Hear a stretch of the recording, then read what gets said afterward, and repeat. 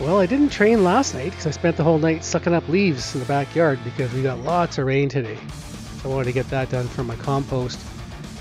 And tonight I'm tired, but I did some hypers, and as usual, by the time you get under the bar, it tells you how you feel. Let's squat. So this is week 5 of the program I'm doing for the Barbell Medicine, the bridge. And squats are looking for pin squats. So you gotta lay the bar onto your safeties and then go. So you can't bounce off. That's a big thing. Mine would fall over if I did that, so it prevents you from that anyway.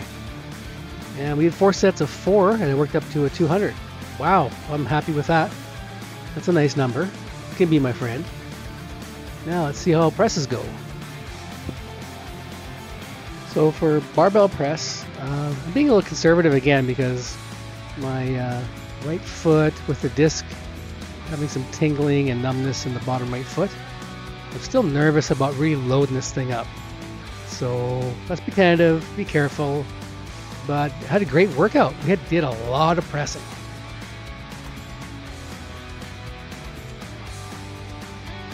Seven sets of 4 and then backed off after 105. So a lot of work. It was good. Back held in. Everything feels fine after.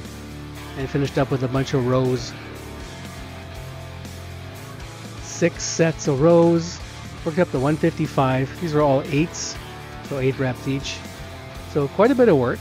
RPE 8, maybe 7. Still being a little conservative. But that's okay. Still training. That's all I'm here for. Numbers don't impress me. I like progress, but training, heart pumping, it's all good. And 40 minutes of cardio to boot. See you next one.